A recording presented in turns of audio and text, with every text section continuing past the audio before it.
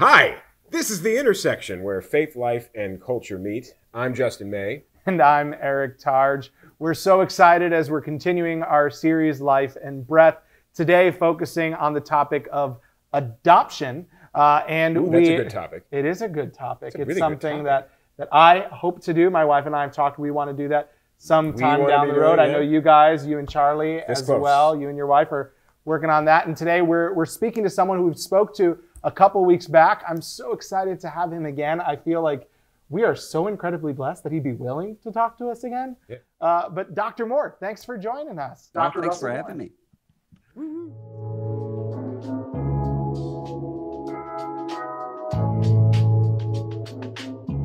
So for those who don't know, Dr. Russell Moore is the president of the Ethics and Religious Liberty Convention. He is regularly seen as a commentator and representative for evangelicals on a variety of issues, and adoption is something that's really close to his heart. Yeah, he actually has written a number of books on the topic of varying sizes. So they've got Adopted for Life, and then he edited Adoption and Orphan Care, which is much, much smaller. It's very manageable sized. And then if you really need small booklet one, it's got a cool one here.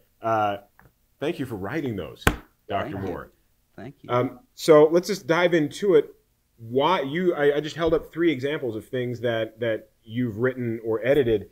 Why is adoption so important to you personally? Like, why of all the books you could write, why write 3 books on adoption? Well, I started writing on it because my wife and I went through years of infertility and miscarriages. And at one point, she said, I think that maybe the Lord is calling us to pray about adoption. And I considered myself to be very pro-adoption and so forth in theory, but I was really reluctant. And the Lord changed my mind and heart through that. But on the other end of it, what I wanted to do was to go back and say, where did that reluctance come from?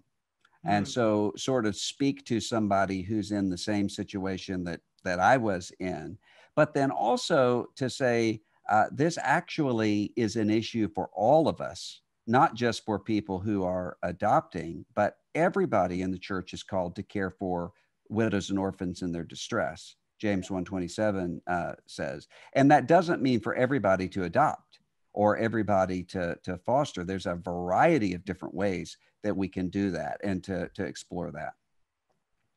Excellent. Yeah. Dr. Moore, I want to go a little bit to the theological route here, because I think the term adoption comes up theologically so many times in the Bible, right? It's kind of, I know Trevor Burke in his biblical theology of sonship says that it's actually like the key metaphor to understanding who we are in Christ, being adopted into this family. But adoption is, as you're describing it, and like what we're talking about, seems to be very different, because you don't actually see that talked about a lot in the Bible. There isn't a command to go and adopt. So can you give us, what is the theological rationale for adoption? Why should Christians be thinking about adoption and not simply, giving to orphanages? Yeah. Now they're called group homes for the most part, but like, why should Christians be thinking about adoption in particular? Well, because for one thing, the Scripture speaks to the need for children to exist in families. So it's not just that we need physical care and food, although we need that. We need to be loved. We need to belong. We need to be in families. So group homes and orphanages can be good things as temporary measures, emergency sort of triage situations, but that can't be the ultimate end, because that's not what human flourishing is about. But also because we are the people who understand what it is to be adopted into a family. So you're right. I mean, the New Testament is hinging around adoption so much. And one of the things I think that we miss is, I think when we look at adoption in Romans and Galatians and Ephesians, we assume, well, that's speaking to the Gentiles, that they're being adopted into the family. So I think sometimes there's a sense in which we say, well, the the Jewish Christians were the real children of God, and then the Gentile Christians were the adopted children of God, which is something that sort of distinction that you see coming up in these conversations all the time. We have 5 sons.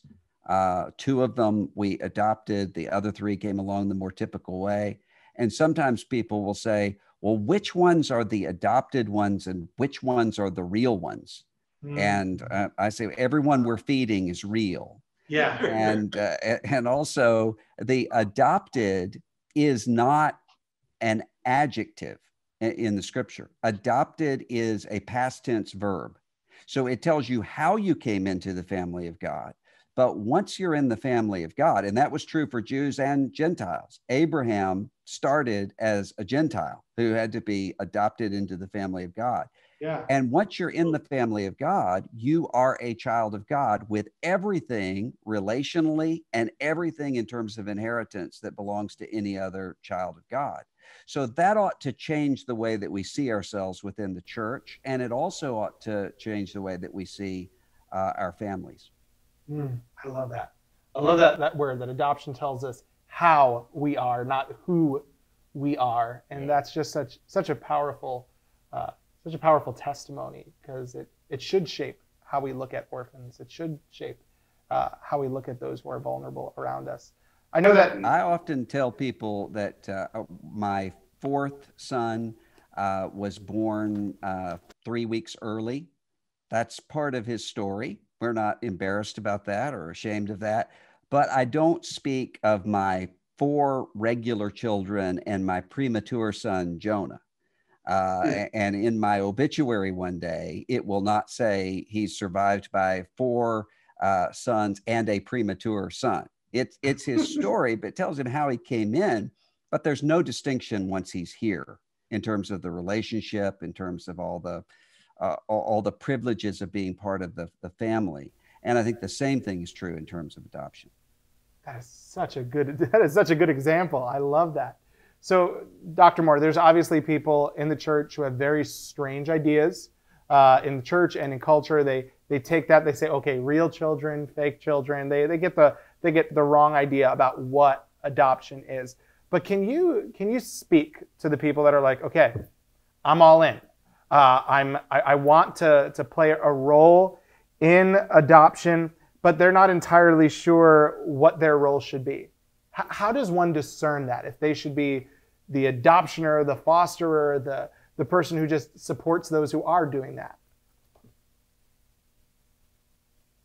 I spend most of my time now convincing people not to adopt rather than convincing them to adopt, because the worst thing that can happen is for somebody who's not called or equipped to adopt a child doing it. And sometimes you will have people who will think, well, if I adopt a child, I can sort of fill some need that I have. I've even known people who have thought, well, our marriage is kind of rocky. If we participate in adoption, we can heal it. That is a terrible idea. You're just adding more kids fixes everything. An awful situation. And so what I would say is just ask the question. You don't have to know exactly what it is that God's calling you to do. I think if you say, God, I want to, James 1:27, care for widows and orphans in their distress. Will you show me how to do that? God will do that. And there are infinite numbers of ways to do that. Some of it means helping to support people who have adopted or who are fostering. Some of it has to do with opening your home to maybe teenage unwed mothers, or working in a pregnancy resource center. I mean, there's so many different ways. I was visiting a church one time years ago where a man stood up and gave his testimony. You could tell he did not want to be on the platform. But he said, I'm a mechanic, and God's gifted me with knowing how cars work and fixing them. And we've got a lot of single moms in our community. And what I'm going to do is every Saturday, first Saturday of the month, I'm going to be here and I'll just do basic kind of checking up on your car and helping you to know what's wrong with it. Well, that's God's taking his gifts and putting those gifts to work in terms of helping vulnerable women. Well, I mean, if you just start asking the question, then what you'll find is if God's calling you to adopt, you're going to have an ongoing desire to adopt, and you're going to have people in your life who can help you to evaluate whether or not, or foster, or help supporting somebody.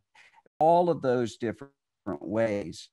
Some of it to, frankly, there are a lot of Christians who are called to be with elderly people who are in distress and who are in need of families. I mean, being an orphan doesn't just happen at the beginning of life. There are a lot of orphans because their families are gone or their families aren't around. They're not paying attention to them, and they need those who will adopt them as grandparents and be there with them in their homes or in their nursing homes. So I think just asking the question, God, what would you have me to do, is actually 90% of it. That's such a good word that people are just, they don't have a family. And like we've talked about homelessness in the past couple of weeks. It's just so interesting to see how all of these things intersect. People, they need parents, they need grandparents. People need kids, right? You need a kid who's just going to welcome you and say, hey, you're my dad, you're my grandma now, and I'm going to love you. And you need family, you need community. You know? Okay, so you just talked about the individual level, but like, all right, moving back just a little bit and looking kind of at the local church level, how, maybe do you have some good strategies, some commonalities maybe between churches that you've seen? Like, how does a church really create a culture that values, that encourages, that supports adoption, rather than it being just, hey, there are these people that go to this church and some of them have adopted? Yeah. Well, I think it has to happen largely organically. I think there are a lot of people who think what I want to do is to have the program and to have the plan mapped out for what we're going to do at our congregation, and then we start. And the problem with that is you have to throw it all out and rework it as you go. Because what I have seen is that God often is working very differently from church to church. So you may have one church that has to concentrate a lot on families who have adopted internationally, another church that's really supporting families who are adopting domestically, another church that's dealing with foster care primarily. And so you just have to kind of see, where is God working in our congregation and work toward that. Or even, and one of the most remarkable things that I've seen in the past couple of years was a congregation that just happened to be talking to a social worker one time, who was talking about what it's like to go into a home where you have parents who are in a very, very dangerous situation, remove the child from the home. And the social worker said, it's awful because I have to sit there with the child while I'm on the telephone, calling person after person after person, seeing who could temporarily take that child, which means I have to rehearse the meth lab or whatever was going on in the home in front of the child. And the child has to see how many people are saying no. And so this congregation said, well, how about this? We'll create a place in our congregation where we can have trained and equipped people caring for those children, while the social worker has a place where he or she can make all of these calls. I mean, that isn't something that they would have been able to plan ahead of time. It was just they saw what was going on in their community and said, we've got the means to do this. I think most of it happens that way. Wow. That's so cool. That's such a good word, because can I tell you, I'm someone who loves a good program. I'm like, okay, what do we got to do? Who do we put in charge? What are the structures? Let's break out the Excel sheet. And that is such a good word, because you never would have got there. You never would have seen the need and the brokenness and how that shapes a person, and that shapes and hurts and leaves an emotional wound that stays for so long. And this church listened. They didn't do what what my heart says, which is like, okay, let's hop into this. Let's figure it out. Let's get a budget, a proposal, a PowerPoint. That's why nobody likes you. Yeah, it's very unpopular on the staff. Very unpopular. Also, I think the problem is, I think a lot of churches don't know how long-term their commitment is going to be. Yeah. Because sometimes I think churches think, well, we're going to support foster families, and that means we're helping them through the process. We're there at the airport when they come home or whatever. But in every case with adoption or foster care or any sort of orphan care, you always have tragedy and brokenness from the very beginning, which means it's going to require ongoing walking with those families from that point on and not forgetting that. And sometimes that means I was talking to a really heroic woman, Christian woman. She and her husband adopted very, very special needs kids with all kinds of issues. And she said, you know, the people in our church, they want to support us, but what they'll say is, we'll babysit for you so you and your husband can go away for a night or a weekend. She said, what I don't want to say is, yeah, but it takes me 2 weeks to ramp up for that and 2 weeks to ramp down from that. And so it feels like saying, you know, they're saying we want to bring you a casserole. And I'm saying, well, actually, we want filet mignon. And what was really required in that situation are people in the church coming in and proactively saying, what is it that you need in an ideal situation? And that's just something I don't think to do that, but it's really what we need to do in those situations. That's such a good word. Yeah, there's definitely been a lot of really great, very just practical, very edifying advice that we're getting off of this on such a very, very important topic to us and obviously to you, Dr. Moore, and to what we hope is everybody watching. And we could talk about this for another 2 or 3 hours, but Dr. Moore has other people to talk to today. Dr. Moore, thank you so much for your time. Thank you for joining us on The Intersection. I hope you'll join us again at some point in the future. Anytime. Thanks for having me. If you like this video or this podcast, make sure to subscribe, press like, leave 5 stars, say something nice. If you know or you have a story of adoption that you want to share, if you have some advice, maybe you're someone who has adopted and you're like, hey, this is how you can support adoptive parents, foster parents, other things, share. We can all learn from each other and we would all be blessed by that. Thanks for watching.